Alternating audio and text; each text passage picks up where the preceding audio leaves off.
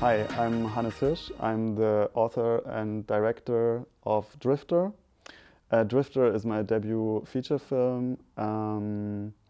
It's gonna premiere in Berlinale Panorama this year, and it's a second coming out story, coming of age story, a love story, and my personal love letter to the queer community of Berlin. I'm Lorenz Hochhuth, and I'm playing the main character Moritz in Drifter. Hi, I'm Matzke. I'm the co-author and dramaturg of Drifter.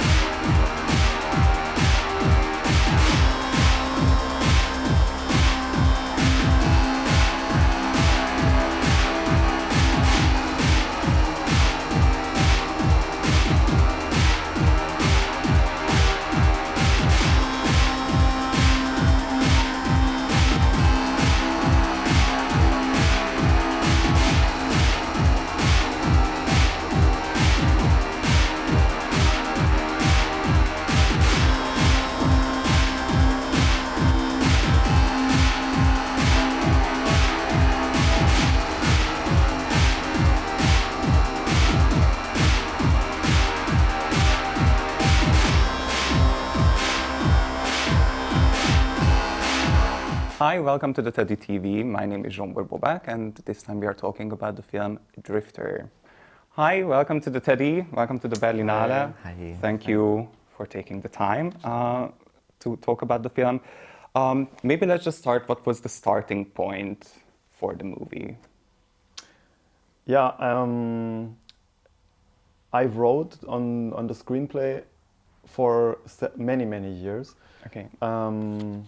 A lot of the stories that you see now happening in the film, like scenes, like people who are like characters who are appearing, just somehow were things that I've seen in the last 15 years in Berlin, experienced myself, like seen on other people, like heard stories about. And for a long time I was like trying to bring these little things together and making a storyline out of them and creating some meaning, or also finding out what does it mean actually, these things that I've seen and these character developments that I've seen, like on myself of course, but also on other people. And yeah, I just wanted to tell these stories and then see how it looks like. I made some sketches with like just friends and trying to find the essence of all this. And I see. yeah. The film follows Moritz, who is the main character in the movie. How was his character born out of all of this that you have just explained? I think at one point Moritz is just a tool to tell the people around Moritz. Yeah. He's just like a little vehicle, and we drive inside of this character through all these different locations and all these different worlds. But of course it's also about Moritz, who is like becoming a new person, kind of. Like 3 times, like he's changing, like how he looks like, he's changing his attitudes, maybe his opinions. But also he's staying the same. And I think in the last image, it could be still like the Moritz from the beginning. This was also a very big topic for me, like how does change happen? Is it more on the outside? How much is it on the inside? Yeah. Right. And then obviously you just mentioned that Moritz has this interesting journey in the film, and there are like a few transformations for him. Can we unpack a bit this journey and maybe the psychology behind it? What are these different stations that Moritz is going through in the film. Maybe you want something? Yeah, I think we kind of carved that out in the screenwriting process step by step. Hannes and me, we met in Athens, and then we went to the Thessaloniki Film Festival, and Hannes approached me and didn't really pitch me the story, but we were sitting there in a cafe in the sun, and Hannes told me about the story and he kind of narrated it. And then I was like, yeah, I really like it, and I would like to keep on developing it together first from the position of a dramaturg, because I liked that it had like a more complex and realistic and also psychological view on what it means to be a gay cis man in the big city nowadays. And I found also many traits of topics like hidden trauma, internalized homophobia, what does it mean to live collectively with friends, where do we find belonging, and so on. And then I think it's really like one of my teachers, Petra Lüschow, once said to us in a seminar at the DFFB that everyone always wants to write autobiographical because it's supposed to be so easy, because you can just narrate what you know. But then after a while you figure out that it's actually extremely hard to do autobiographical writing, because it's so hard to know yourself and to get to know yourself, and often it takes a lifetime. So we kind of, I think, I came a bit with an outside view, and then we carved out the different character aspects of Moritz, and then step by step also we started creating these, I think it's kind of like 3 different worlds that are now in the editing very mixed up and intertwined, and started to discover who Moritz is in each of these worlds. Yeah. And how did you approach, Lorenz, bringing this character to life on the screen? I think the biggest question, or how to play this character, because was to me because he's really passive. They are not like I don't say many words or something. It's more that I come into a situation and I'm standing there and watching and introduce myself a lot of times to people, and yeah, that's what's actually your sentence that you said most often. I'm Moritz. Yeah, it's like, hi, I'm Moritz. And yeah, we did then in the recordings. I did like different types. Hi, I'm Moritz. Hi, Moritz. After the scene, to have different versions, and that was for me one thing I haven't played before. That was a little bit tricky, but also nice, because you're just there and you watch the scene and you're part of the scene, but like not normally there's a problem and you try to solve this problem, and then that what makes a scene vivid, I think. And this time it was more I'm kind of outside and experience everything. I think we were talking a lot about the person before. Also, like me, about personal experiences, and also about private and intimate stuff, like how we see things, and stuff. And then I just put you in all these different situations in the shooting. I mean, we just arrived and like, okay, we arrive here in this location. This is your actor for today. I mean, you read the script, of course. Yeah. But and this is also, I think, how it works, that you really reacted on the things that were happening, like.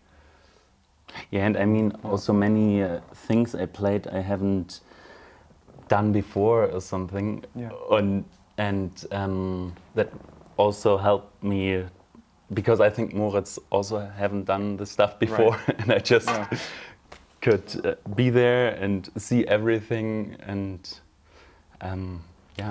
And it was a very tough shooting. I mean, we were shooting like 35 days, and Moritz was like in every single shot.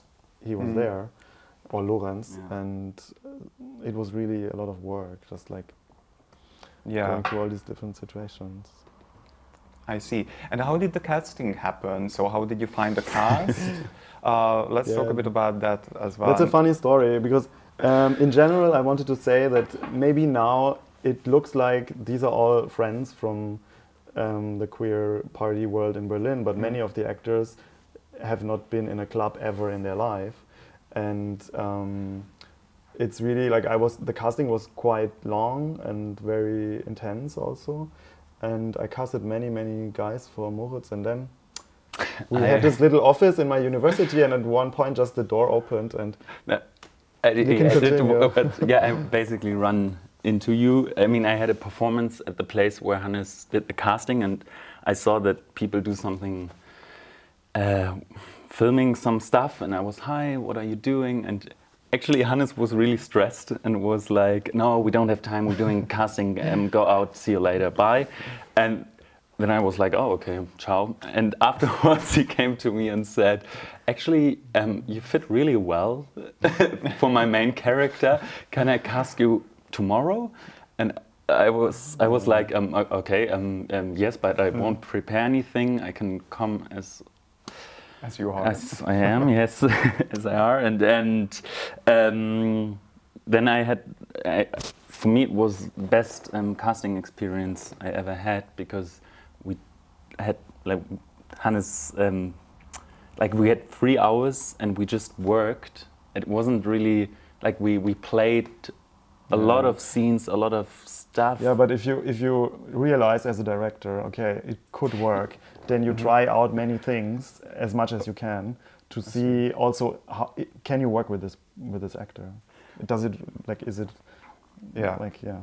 Yeah, but I think castings, I mean, if you have the time, should be more like this, because as an actor you have normally 10 or 5 minutes, and it's really rough and stressy, and to be good in this situation, it's almost doesn't work. So I really liked the casting, and then you said I got the role, and at this point, to be honest, I didn't know what I have done there. Signing up. Yeah, I see. But the best things come very surprisingly usually.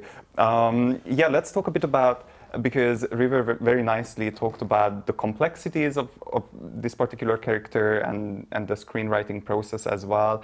What was your aesthetic approach of translating all of that to the screen? Yeah, at first when you hear, okay, it's a Berlin party film with a lot of club scenes, it's a gay queer movie, maybe you see some very colorful images, like that also the camera is like more like a music video, something, but we always try to keep a distance to the whole story and look on the things a bit from the outside, give space to the individual characters, and not only use them as decoration, but really like give them space, and at the same time also celebrating the nightlife and the hedonistic excess moments when you're all dancing under the shower, and putting this together with the soundtrack.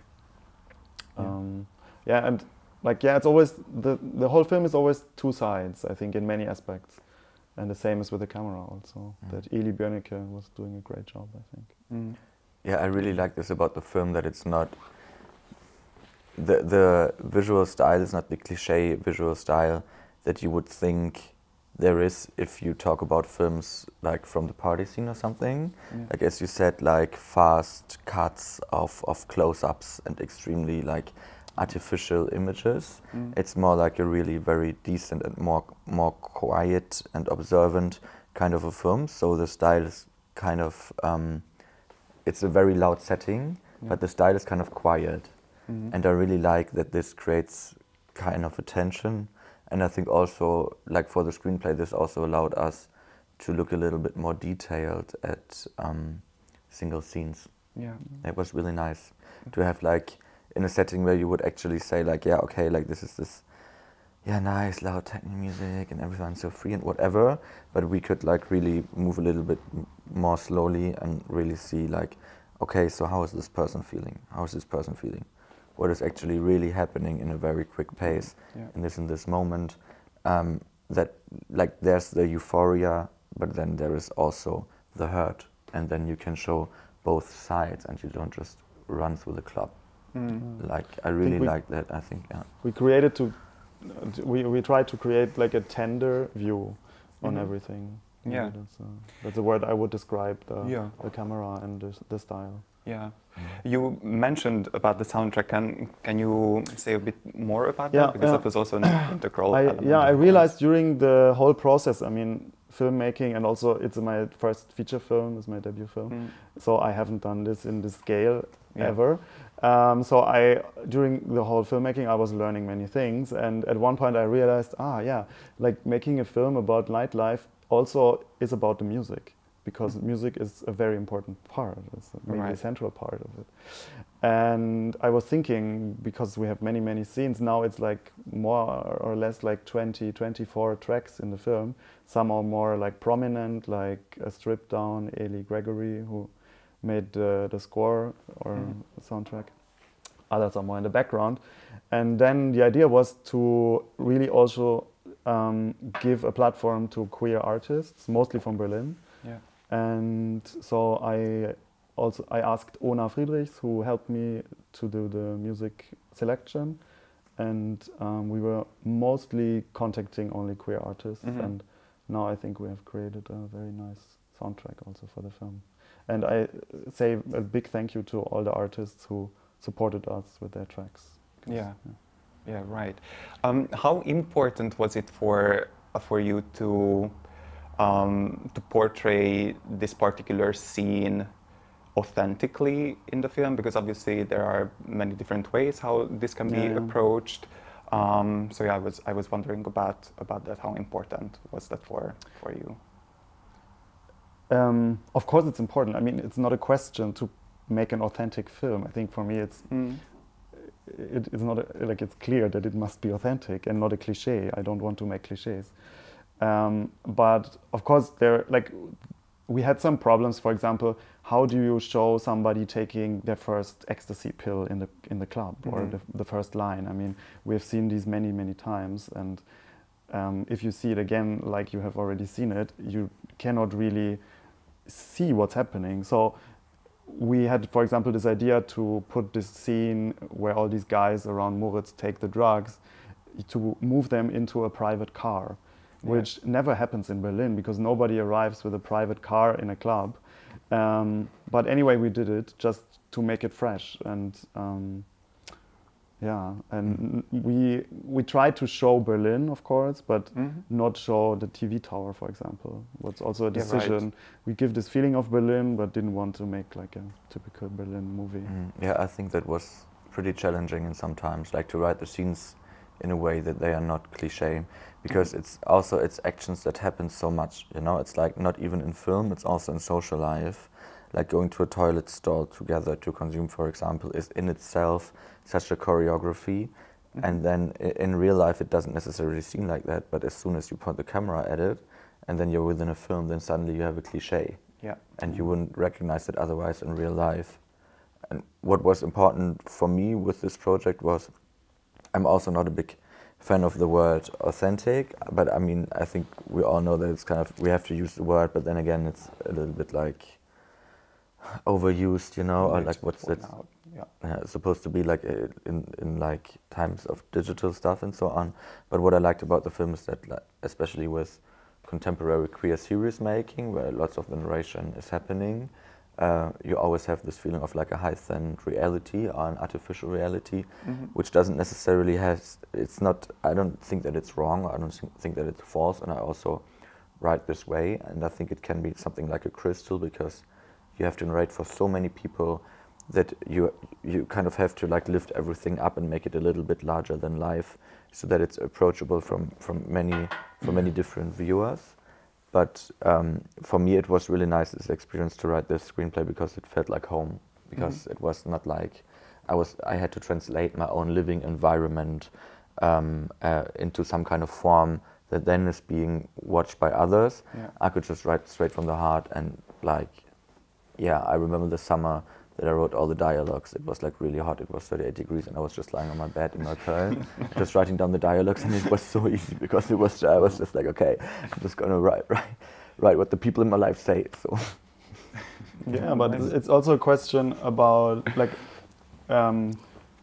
the casting and like like many people know what they are telling, what they are playing in the film.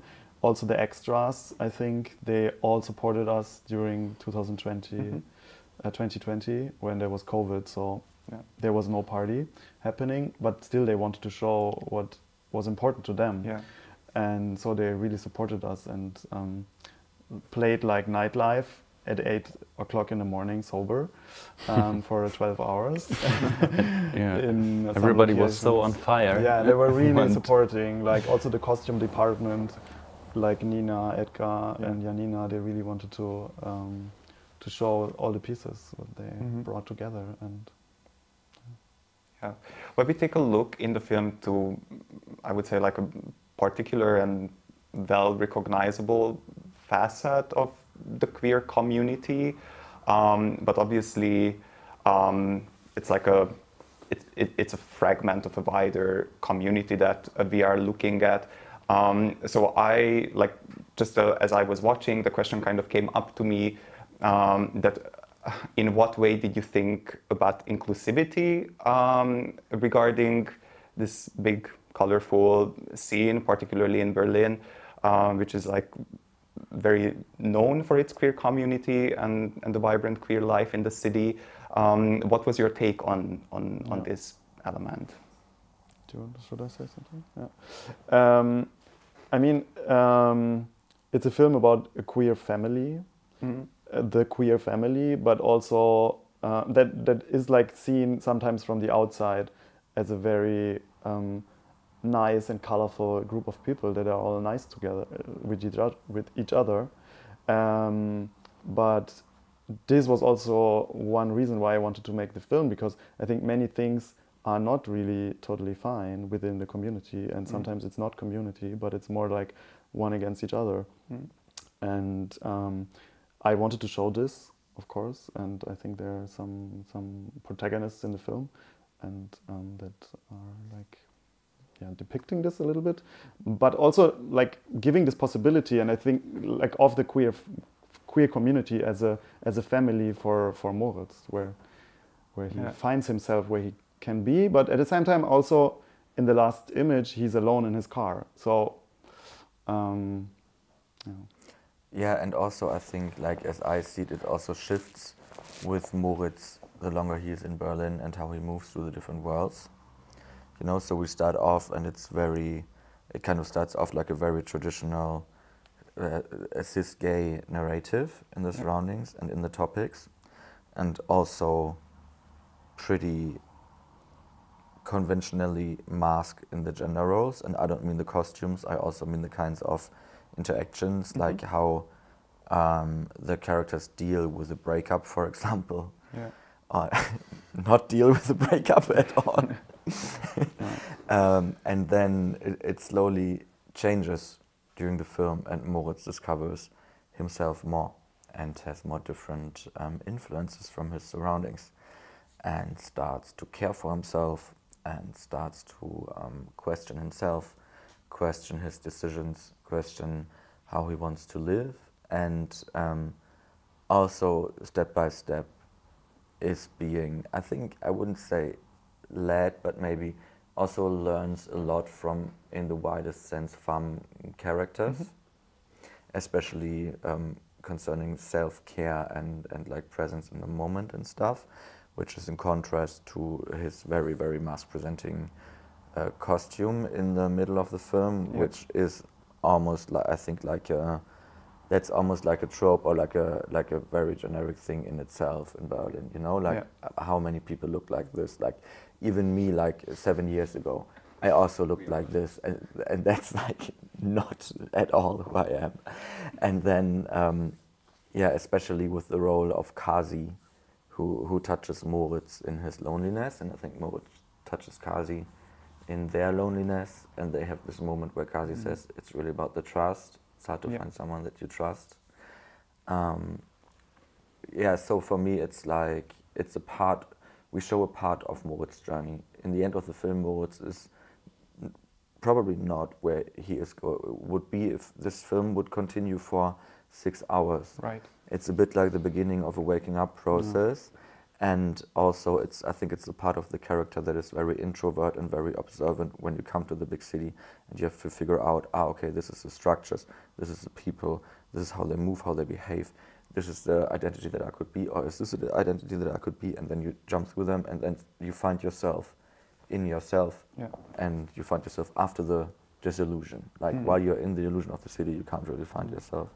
And so, for me, it would also be interesting to explore, if we take this last frame of the film and then start narrating from there, what's going to happen then? Because we already said that maybe we want to narrate more about community and stuff, and I think then also that would be the point where, but that's something for Hannes, where the stylistic language of the film might also shift, because it would, like, the emotional and psychological conflicts of the characters, they would be more on the outside, and it would really maybe be about more in the scenes, and there would be more friction and stuff. So from a writer's perspective, I'm already really excited to explore this. Yeah, we're planning to work together. So are you foreshadowing an upcoming project here? Do I hear that correctly? I wanted to add one little thing. The film is sometimes called like a second coming out. And I mean, the film starts where Moritz arrives in Berlin, and the coming out maybe was when he was 15 or 16, we don't know. Like most people, like in Germany, just to say as an example, come to Berlin, and it's not about, hey, I'm gay. This is not the question. But the question is like this personal development, and all the different people in this film are on a different level. They go in different directions of their personal development. There's like Kasi, who is like a non-binary person. There's Moritz, we don't know where he will end. There's Ron, like the toxic muscle guy. And also it was important for me to not judge, to just let all the people go in their direction, and you don't know, like they only know for themselves where their personal truth is. And I think this is a bit what the film is about. Like also with Ron, for example, what I like about the character Ron is that Ron in itself is like not toxic at all. Ron is actually really nice and really sensitive. But then the toxicity actually is like it takes place within the projections onto Ron. But Ron is just in the middle, and Ron, I mean, of course, Ron knows, like, he's part of this club of the 100. Absolutely, absolutely. Okay. There is, we will get to this. There is a very interesting scene. Then maybe let's talk about that scene right now. There is this one scene. Moritz has another friend, acquaintance, Stefan, and they also have a very interesting dynamic, the two of them, and their journey is in some way running on a parallel course, but to rather different directions. And there is this particular scene where Ron invites Moritz over, and there is Stefan, who is exploring his submissive side, and Moritz sexually humiliates him in that scene, and there Ron plays an important role. He uses exactly these qualities that you just mentioned to kind of convince Moritz, who doesn't want to engage in this act in the beginning. But he's doing it for him. For him, exactly. So that scene is a very interesting and I think a very crucial scene in the film. Can we unpack that a bit? Can you tell how did you approach that? Obviously, I'm very curious how it was for you as an actor, the experience to go to that place. Let's just it's a very complex scene because all the different storylines come together, and you can view on this scene from every character's perspective. I mean, to talk about Stefan, who arrives in Berlin like mostly exactly at the same position where also Moritz starts, just he doesn't have a boyfriend. But and then they both meet in the beginning to play like classical music together, and in the end they end up like one guy like humiliating the other ones actually and getting his thing out of it. But what's really important, I think, is that you see that he wants it, and also later on there's another scene where you like cover this, I get released when I see this other scene where we're talking about this moment, and that I think you need something like this if you show something like that. Yes, but then I think this raises such essential questions that I also often have in nightlife in Berlin, and also towards BDSM within the queer scene in Berlin, but also in general. So how do you deal with BDSM within a society with toxic structures that educates us in specific ways to have specific kinds of self-esteem and trauma that is being reproduced in the sexuality with which we find pleasure. So then you can, of course, it's within what Stefan wants, so it cannot be questioned, and it would be like for example, me coming from the outside in the situation, if it would take place in my life, I could not go behind this line of Stefan who says, no, I want this. Because that is Stefan's own responsibility, and if Stefan is in control of the situation, like truly, and you can say like that his verbal saying yes to that situation is a proper yes, then you have to respect it and accept it. I think that's one view. But then coming, I know what you mean, like coming from the author's perspective, if you go behind the curtain and if you look at the characters, then of course it's social power dynamics that are being reflected. Absolutely. I mean, it's not a situation that takes place on neutral ground. It's a like if a very very big and masked heterosexual man dominates a gay cis man whose physique is not built in the way that it's suitable or very high ranking in the conventional gender roles of society.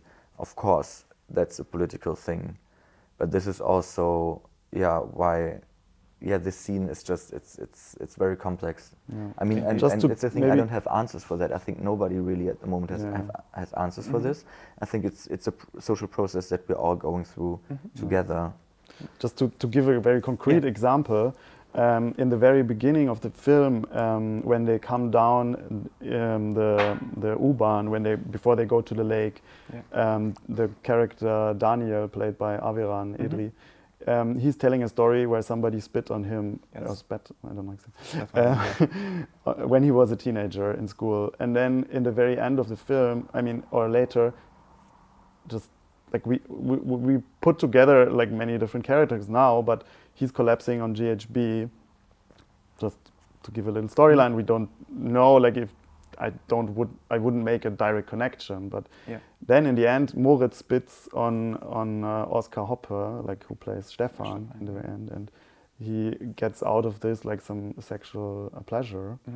But just to give these links a little bit. I think we're also like a little bit in this time in between. I think, like for me personally, I would wish also for the public discourse about like discrimination and marginalization and so on. I think it's important that we become a little bit more emotional and psychological, that we shift it more towards the inside also, and that we really explore what does it do to humans to be othered, trauma-wise, during their entire life. And like, for example, because right now we're talking about the specific case of white cis gay men from a genderqueer perspective, I think there is two publications of two books that we also read, right? It's like the Velvet Rage. The Velvet Rage, and then it's a Straight Jacket by Matthew Todd that kind of analyze like a gay path of life and biography from a like trauma critical or psychological perspective, but they are not even translated into German language. Like there is not a single publication about this in German language, and I think that shows just how massive the problem is, because everyone thinks that now that you're not being like if you're cis, now that you're not being like bothered or like killed or attacked on the street, that's the point where everything is fine. But that's not the point where everything is fine. Between being fine and being killed on the street, there's a huge variation of pain, trauma, suffering, psychological disease, and so on. And this transition zone into happiness, from the extreme physical violence into happiness, I think this has to be explored more also in films. There was this article in the Huffington Post from Michael Hobbs. It's called something like "Together Alone," and it talks, or it says that even nowadays, like in liberal societies, where there's equal marriage happening, still, like, it talks only about gay men. So, like, mostly gay men, they still suffer a lot of anxiety and depression, and the suicide rates are much higher. This happens also to, like, white cis gay men, like Moritz. And this was also for me a bit the starting point to make, like, it's important to make this film somehow. And that's also why I wanted a white cis man for this role. Yeah, I see. And how was it for you to go to that particular place and in that scene? That's obviously was a turning point for Moritz. Yeah, we shot the scene really late, and basically almost at the end of everything.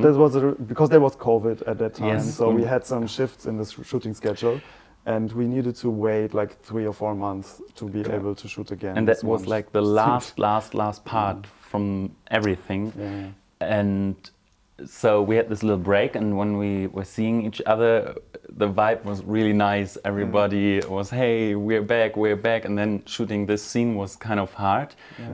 But also, I think it was good because it's so brutal, and you have to, you have to play this, and then, but after the cut, everybody was happy again. And that really helped me playing this often. But when I saw it on the, because when we did the synchronizing, I didn't tell you, I supposed to be like just watch my scenes that we were synchronizing, but I skipped and I saw it, and I was really afraid and shocked from myself, to be honest, because if you did like a really nice job on the cutting and the editing, and you don't see the people smiling anymore after the scene and laughing and stuff, and just being rude and mean and rough to each other, I was like, oh wow, okay, that's also a part of me, or it can be a part of me, or a part of Moritz. And I when I was playing it, I didn't felt that it's so intense, but when I was watching it, I was really. It hit you differently. Yes. I see. I can imagine that. Like it came up multiple times now in this conversation already. This question about a certain type of performing masculinity and how that has very toxic consequences and very toxic impacts on individuals, on communities.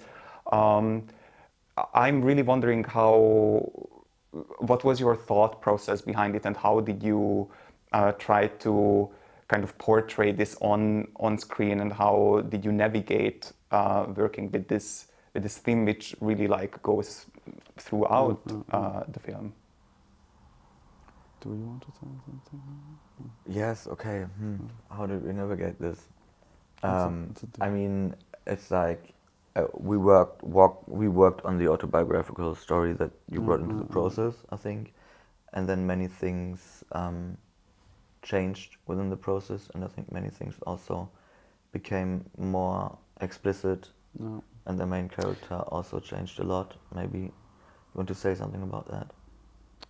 I think it also happened in between us, because we have different lives, and you look on it from a different perspective than I do, and we were talking a lot about this, and this is also what in the end I think made the story and the character quite complex or authentic or whatever. Yeah, I think it's pretty specifically, I think, the level of the film, like aside from the setting and so on, but like the characters in the scene that they are in, like coming from my perspective as a co-author, the scene and the setting are autobiographical, but the characters for me, are not really autobiographical.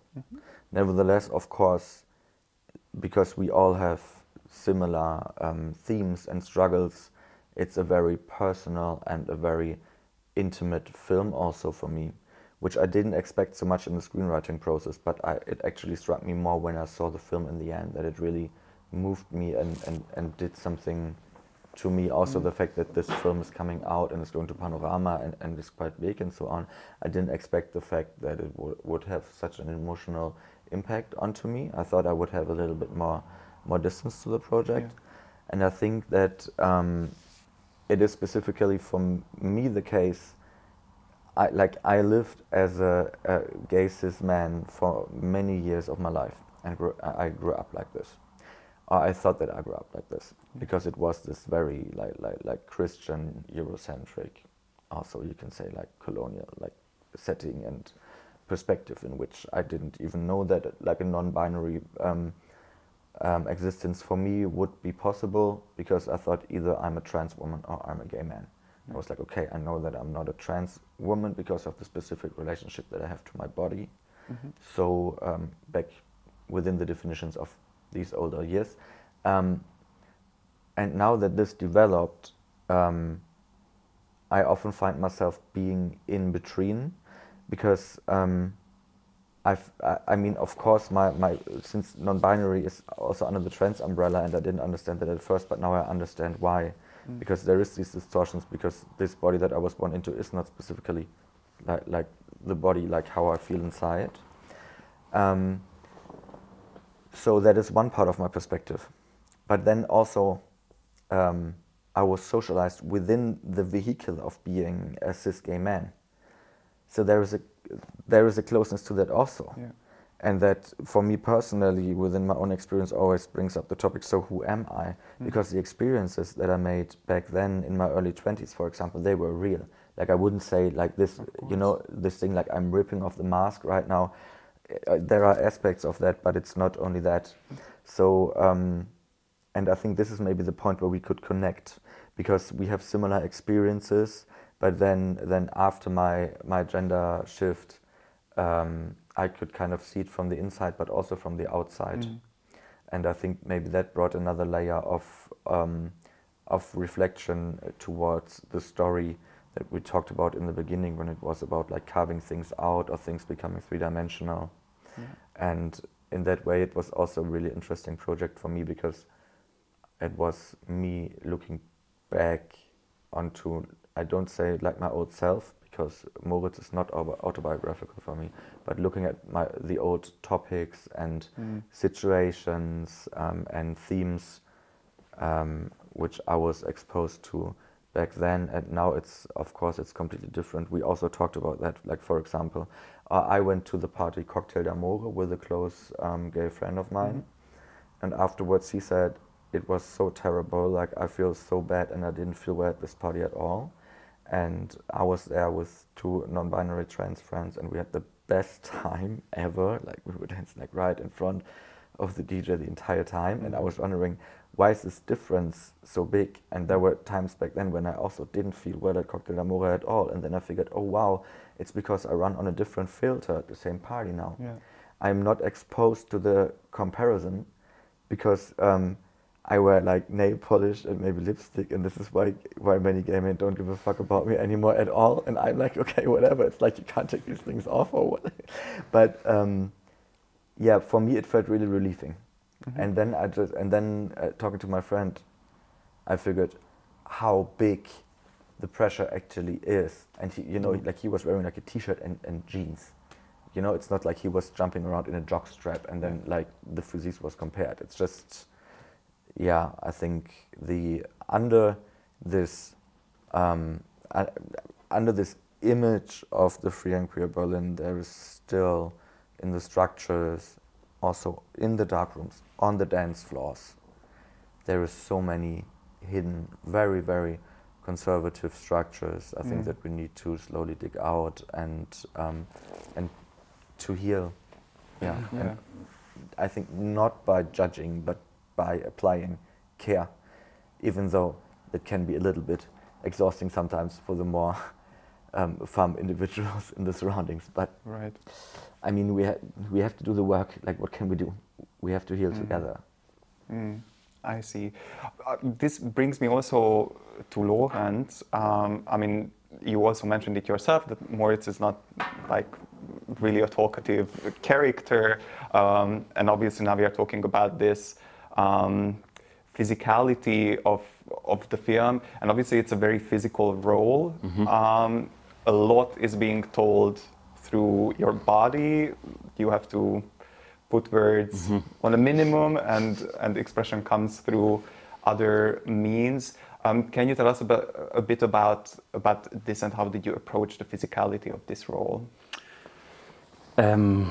Yes, Hannes and I, we I forced him to do some push-ups and stuff. And not a lot of, because there's this transformation in the middle of Moritz, where he has to get really masculine and a lot of muscles. And I'm actually not really into sports. I think it's super boring.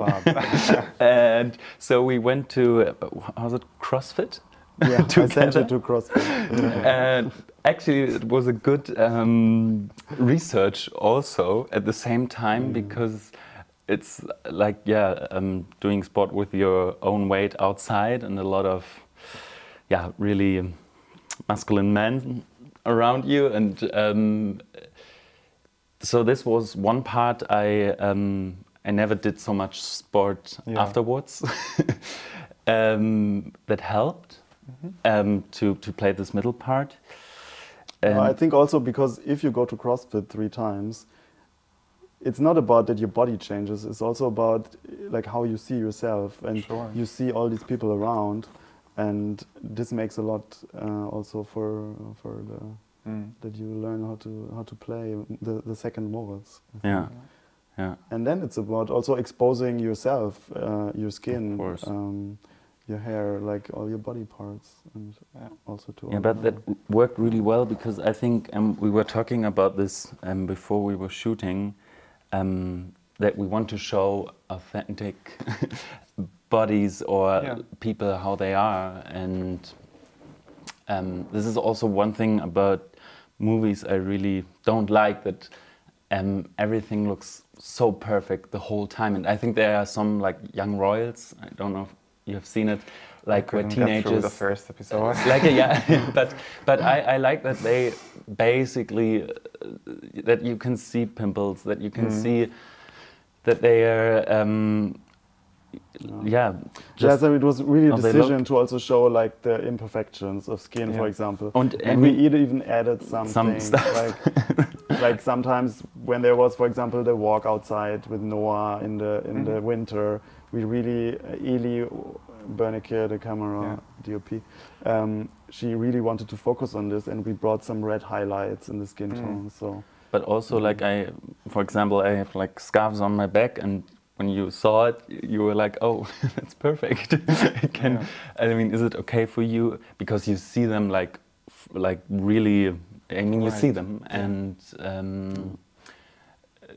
I mean, I think we then also, like when I have a grinder date, the guy is asking me what is it, and I like say something about it. But this is also like how we work together. That, like some of the things, like Lorenz scars on his back, that we just use them in the scene, or the clarinet. Yeah, exactly. This is what I wanted to say. I was asking you like, hey, we need something that you do in the beginning of the film. I was still writing on the screenplay. And I read your bio from his agency, and it says that you know how to play the clarinet. And I was like, okay, then let's use it, and you're gonna play the clarinet in the beginning. So. Yeah, and I think it's like the perfect instrument for Moritz. It's very like, well, for sure. Yeah, absolutely.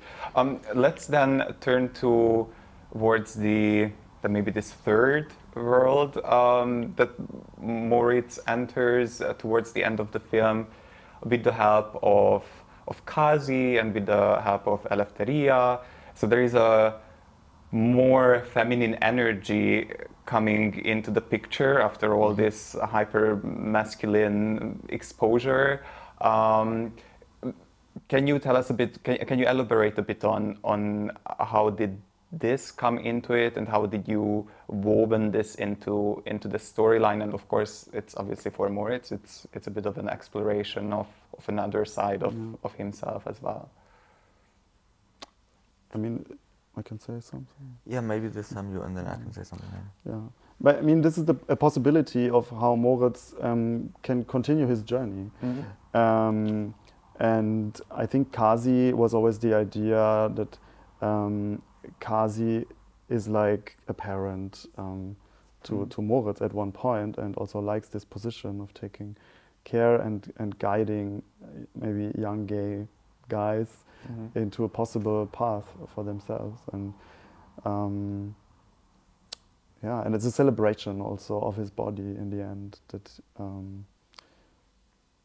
of Moritz's body and of the body of everybody else, and the colorfulness.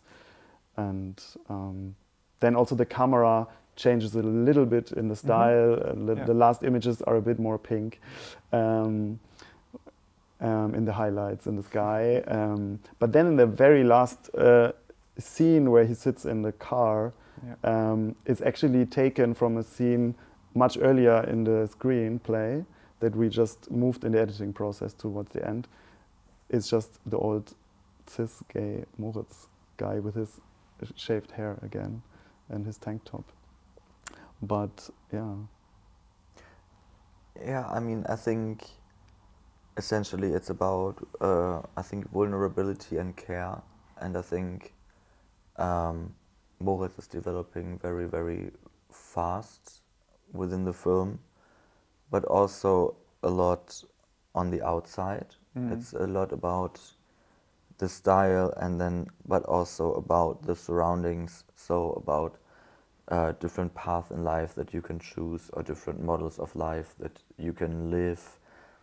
Also this classical model of the rainbow family, which is nothing for Moritz yet, and so on. And I think at some point Moritz as a character reaches a point where he cannot explore or develop further without facing his insights, and without, as you said, becoming tender towards himself and opening up. And I think this is the point where the more femme-oriented characters start playing a role in preventing a space for Moritz in which Moritz can open up, and also like really literally like showing Moritz techniques of being like, hey, this is how you can be tender to yourself. You can take a foot bath. This thing exists. It's against your pain.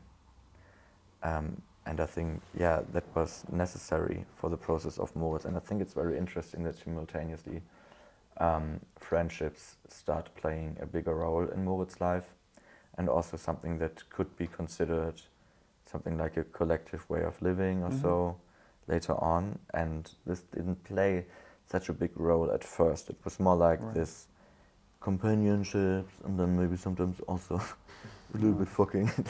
And then towards the end, it's more like something where like, okay, this could actually, like, this starts to become profound relationships and emotional bonds and stuff.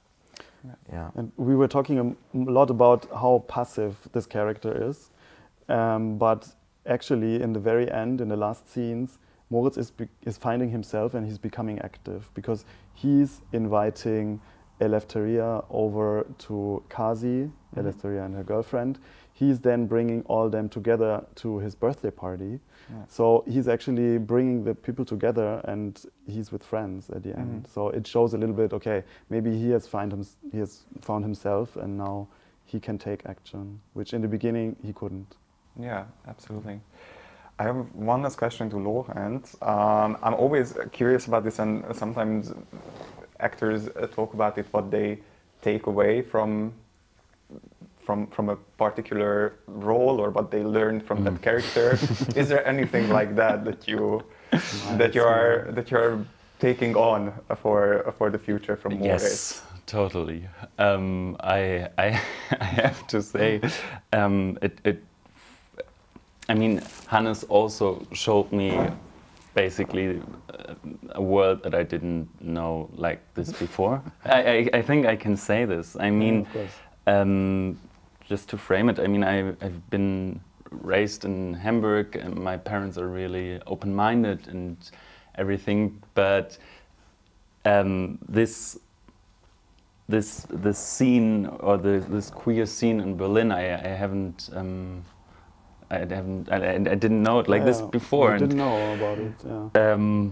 So in the beginning, for example, with everyone, like from the cast, we went to Herrensauna for one night, and I mean, you haven't been to Herrensauna before. Oscar Hoppe hasn't been to Herrensauna before, and we were just experiencing all the things that you can do as a research. And what's really funny is also that I played a lot of different scenarios, and then I mean, not like in the movie, but then I experienced them.